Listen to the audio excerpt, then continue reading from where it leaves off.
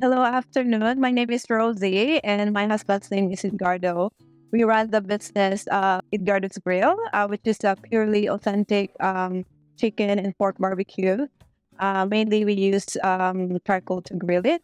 Actually, we're really from originally from the Philippines, and our main customers are the Filipino community, but the locals are really welcome to come. And so far, for 2 to 3 months that we're here, the locals are loving it. We started the business during pandemic because my husband lost his job, and he decided to think what is the other income that we could get to our day to day living.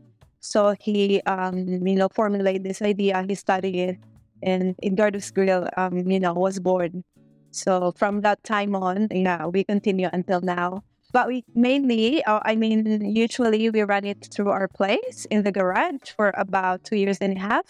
But lately, there is an opportunity that comes out, and we were able to move here. Generator is really, really, it's a blessing for us.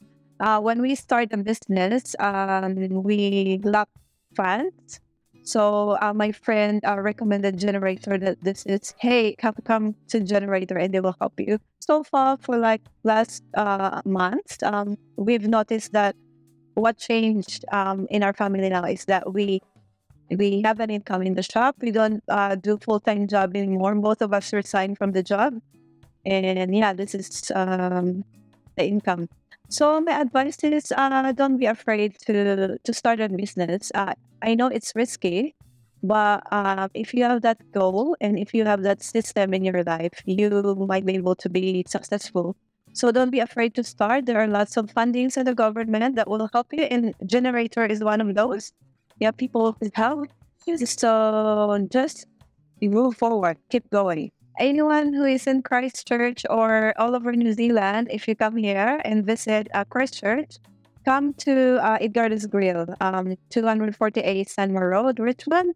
So we are serving authentic Filipino barbecue, usually coming from the city of Bacolod, which is like the capital, the chicken capital of our country back in the Philippines. And yeah, just come here and you will love the food that we serve.